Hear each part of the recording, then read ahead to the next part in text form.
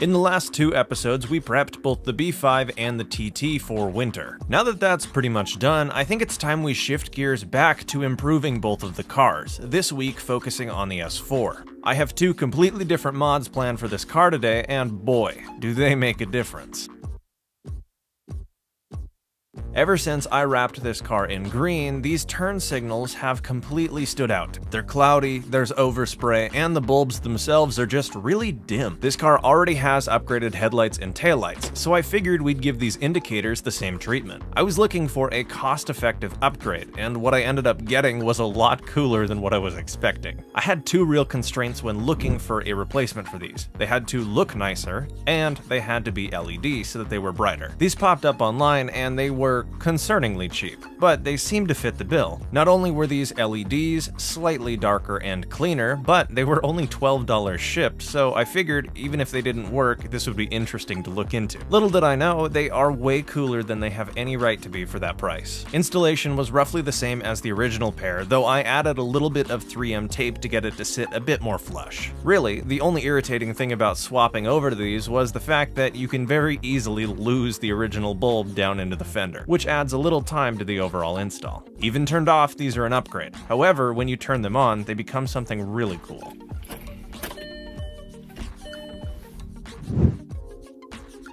Yep, they're sequential. Did I know that when I bought it? Absolutely not. I think that's half the fun of ordering a really cheap mod on eBay. A lot of times it won't work, and other times you might just luck out, and in this case, I think this is a really cool upgrade. I adjusted them both to be a little more level, and we were good to go. Now let's get to the main event of today's episode. To really appreciate why I'm so excited for this upgrade, we need to go back. I'm talking back to what the car looked like when I bought it, specifically what the interior looked like.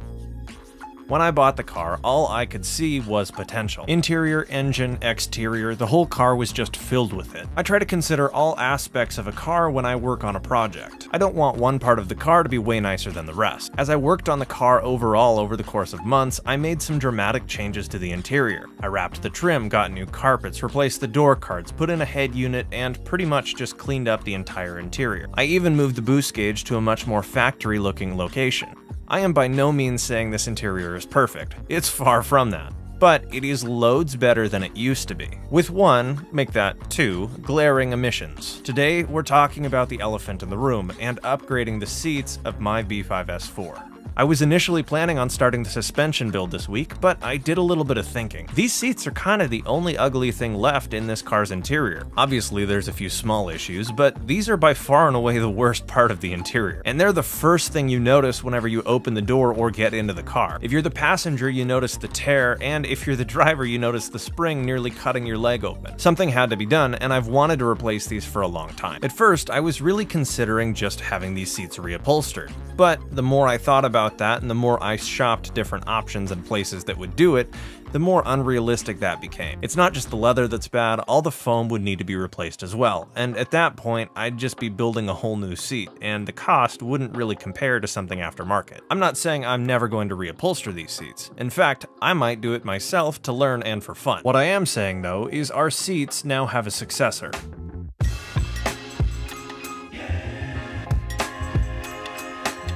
Let's talk my criteria for these seat replacements. First and foremost, my biggest constraint is that I need to be able to fit in the seat. I work out a lot, and because of that, a lot of bucket seats simply aren't an option for me.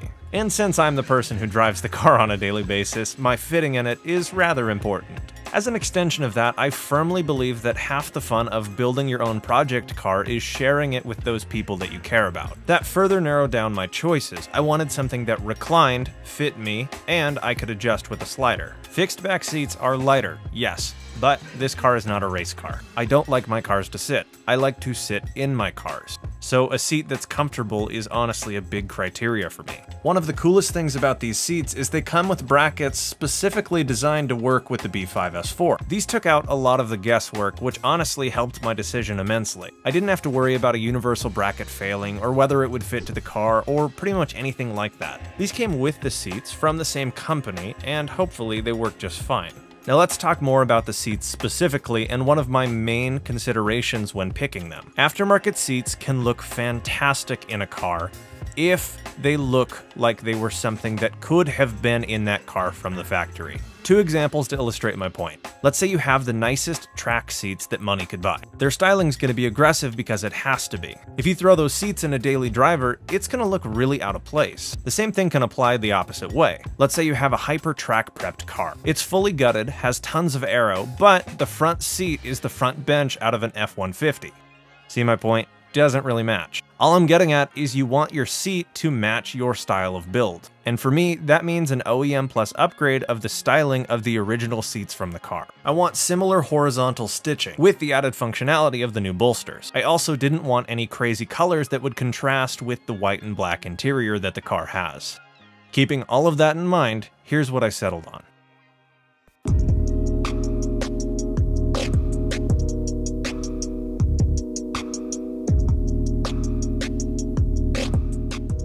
These are all black Corbeau RRXs. These are by no means their most aggressive seat. However, they are one of their widest, which should allow me to sit just fine. First things first, I am blown away by the materials. It's a type of vinyl material that feels a lot like leather, and it's really breathable too, which is a huge bonus for those warm days. The bolsters are also very firm, which is a major improvement over the non-existent bolsters on my stock seats. I love the horizontal stitching on the back portion of the seat. That really does remind me of the horizontal stitching on the OEM seats, which was my goal. The only real quality issue that I ran into was the top of the headrest got a little bunched up in shipping, though I have a hunch that was shipping's fault and not Corbeau's. Now that it's out of the box though, that should fix itself over time. I also absolutely love that the back of this seat is black as well, and not that fake carbon vinyl material that a lot of them have. The price of seats range a lot, and these are not exactly the cheapest you could buy, but they're by no means the most expensive. This company's been around for a long time too, so you know they know what they're doing when it comes to seats. Plus, they sell a kit that lets you convert them into heated seats, which we'll do in the future. In other words, I am totally stoked to get these in the car.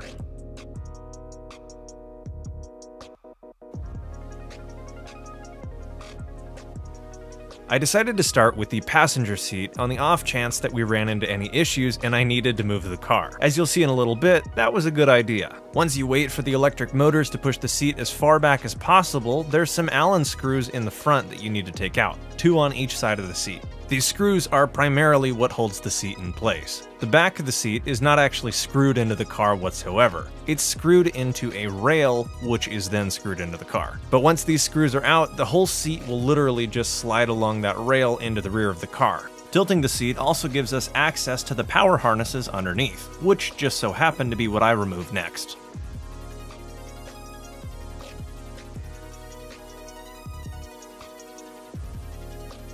The 2 rails in the rear each have a cap on them. This pops off once you get rid of the screw holding it in place. And then you're literally able to just wiggle the seat out the back. I found it's generally easiest to get one side out at a time and then pivot the seat the other way. But overall, these seats are really easy to remove. And taking these out leads me into the next benefit of these aftermarket seats: the weight.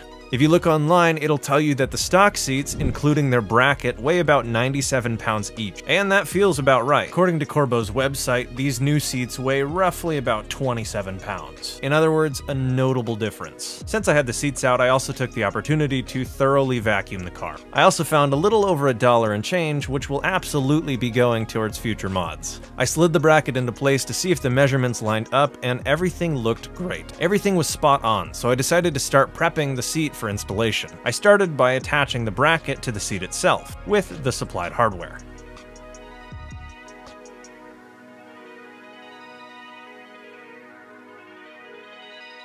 Once the bracket was in place, I moved on to assembling the reclining handle, which was as simple as snapping on a few plastic parts and threading in a few screws.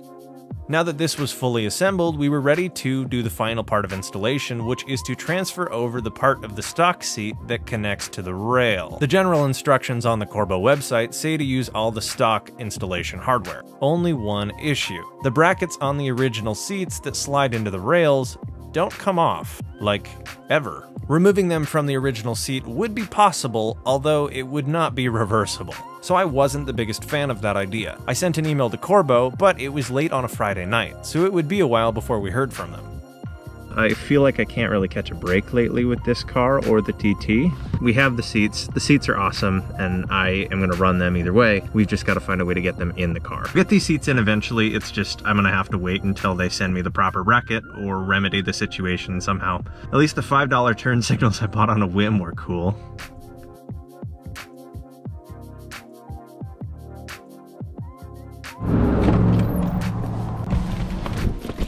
New day, new perspective on getting those seats installed.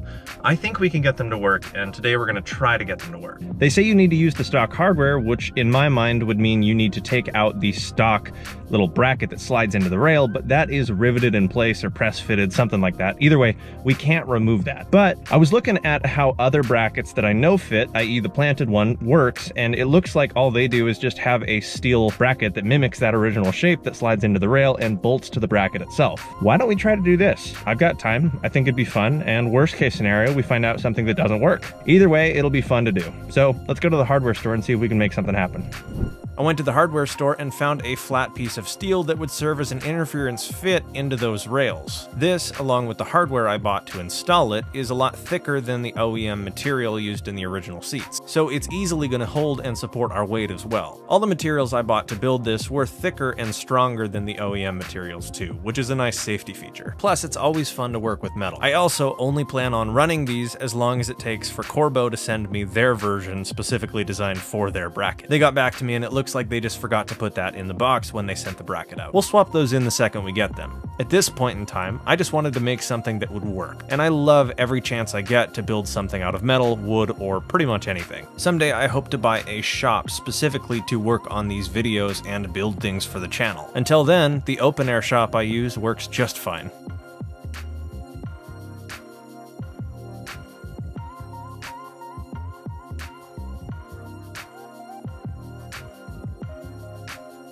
Well, these are not perfect by any means, but I did it by hand as opposed to using a plasma table. So, it comes with the territory. I'm more than happy with them, and I'm excited to see if these work. I figured it would be easier to test my creation with the seat bracket removed from the seat itself. That way it was easier to adjust in the rail. I had to play around with how many brackets I used as spacers, but overall, my idea worked. So I reinstalled the seat bracket to the bottom of the seat and continued with the installation.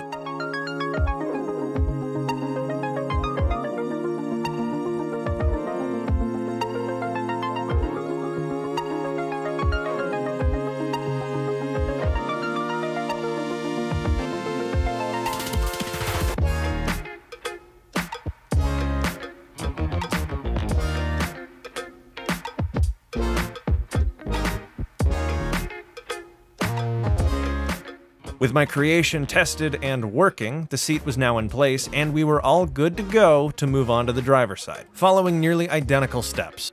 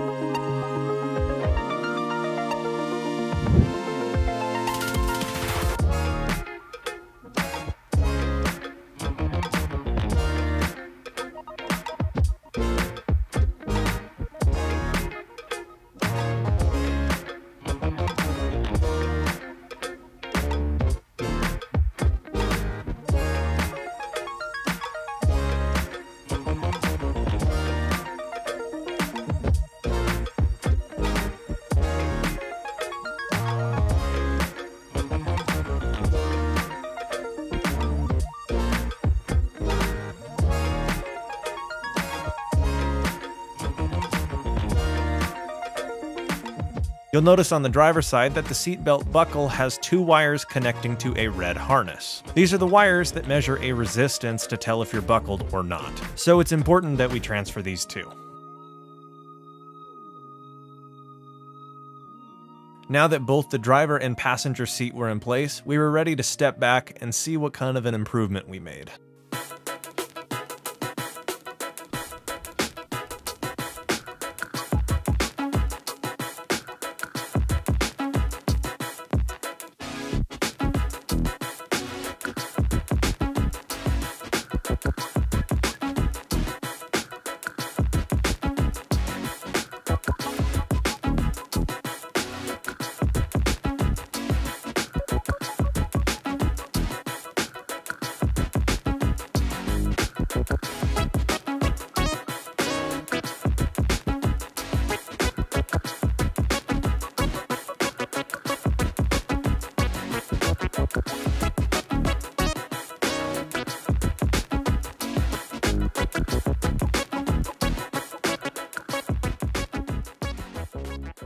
To say these seats level up the interior quality of this car is a dramatic understatement. Before these, I don't think I really realized the full extent to which those stock seats detracted from this car's interior quality. This interior is not only a nice place to be, but it is a good-looking place to be. I absolutely love the way these seats look in the car, and I think they complement this interior especially well. I specifically love the horizontal stitching on the back and bottom of the seat and how it mimics that original look of the B5 interior. Before today, the limit of this car's cornering ability was literally my ability to stay in the seat. There were no bolsters on my original seat because of how worn they were, so I literally just kept sliding out of place. These inspire confidence and make me want to drive the car even more. They also feel sportier because they're snugger, and your seating position is lower than those OEM seats, which feel a little bit like driving a bus. Rather than feeling like you're riding on the car, you're sitting in the car. And honestly, I think this is one of my favorite mods that I've done yet. And this is only the tip of the iceberg for what I've got planned for this car.